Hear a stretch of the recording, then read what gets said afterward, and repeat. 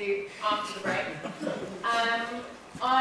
So these are some instructions that you need to listen to very carefully. I know you're thinking about beer. It won't take very long. So, what you need to do during this break is get an alphabet letter from me or that person who's got his hand up over there. Okay? You will get an alphabet letter, and 3 or 4 other people will have that alphabet letter too. So you need to find them once you have got a drink at some point during the break. Once you have found them, you will come back into this room and be ready to start the next talk. And sit with them with your coat on and have your phone, if you have one, out. Okay? Time is of the essence. So it would be brilliant if you could do that on time. Just ask me if you've got any questions. I think that's everything. So yes, thank you again for that activity of finding people, and well done if you found the people that you're meant to be with. And it's okay if you haven't found the people. What I'm going to do now, before I explain anything more, is I'm going to call out the letter that you have and give you an envelope. So I'm just going to explain to you what's going on. Sort of. Right. I'm Ellen, you know that. So I'm a content strategist, but I also have just spent the last year in London for my sins, working very hard doing an MA in theatre practice. And as Danny mentioned, I also specialised in puppetry. Don't worry, I'm not going to be getting you to do any puppetry tonight, but one part of my course was to look at theatre design principles and choreography. So, what I'm going to get you to do in your groups is you'll be looking at the world through the eyes of a choreographer. And a choreographer is really interested in things in space and movement over time. So basically, it's the stories that things or bodies in space tell, okay? So each group in your envelopes will be using a different design principle, okay? A theatre design principle. So what I need you to do is set an alarm in your group, or your alarm, for 12 minutes from now. Right, is the alarm set? Good, okay, good. So please pay attention now while I talk you through some policies and procedures. So the policy is, whoever you are, you're the right person to be doing this activity. Whatever you do in this activity, it is the right thing to be doing. Challenge yourself and be prepared to be surprised. Whatever happens is the only thing that could have happened. Whatever you think is the right thing to think, abstract and seemingly irrelevant thoughts are also welcome. Don't forget about your own body as part of the space you inhabit. I read that very well, didn't I? So those rules are also inside your envelope, or policies, should you forget what they are. Now, what's going to happen? Not yet, but in a moment when you open the envelope, you'll look at the design principle in your envelope and think about what it means. You will go and look for evidence of this principle indoors and outdoors. It can be accidental, on purpose, natural, abstract, concrete. It can be what you make it.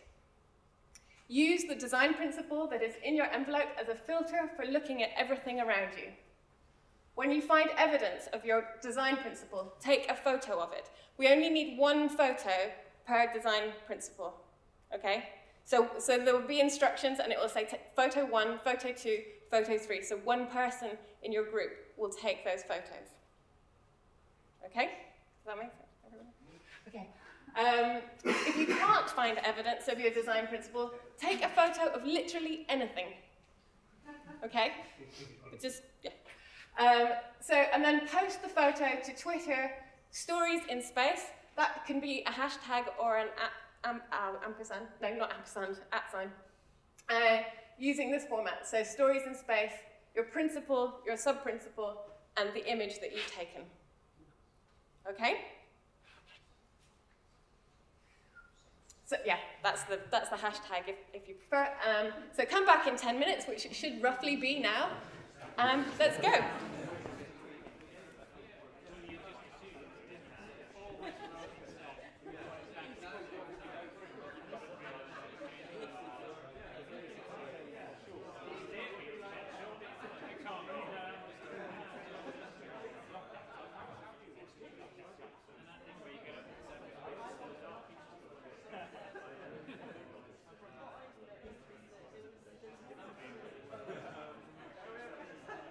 Thank you so much again for taking part in that. I'm just going to scroll through what we got. Yeah, you didn't know that, did you? You didn't know I was going to show everyone what you were going to... So we have evidence of a solid mass. Spatial relationship in the body in relation to architecture. Topography, density. Topography, floor pattern. Time and kinesthetic response. Welly twins. I like these. We fit in them because we have to. Shape, things moving through space. A creative interpretation, very nice. Okay, time, duration. That's nice, I like that. Architecture over time. The empty page, later it will be full. Duration. Architecture, solid mass.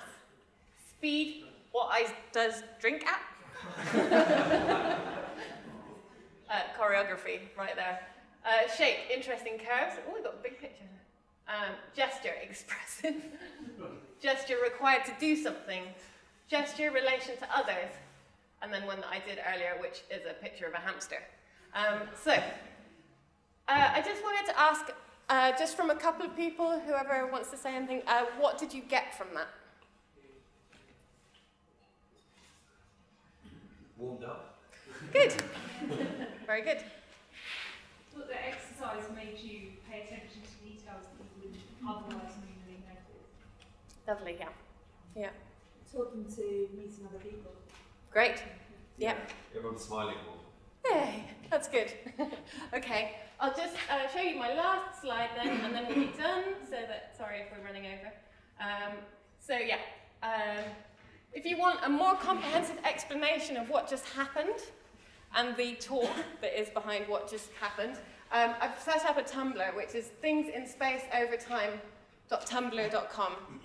And that will give you background academic resources, some examples, and also the design principles that are adapted from Anne Bogart's viewpoints, who is a choreographer. Thank you very much.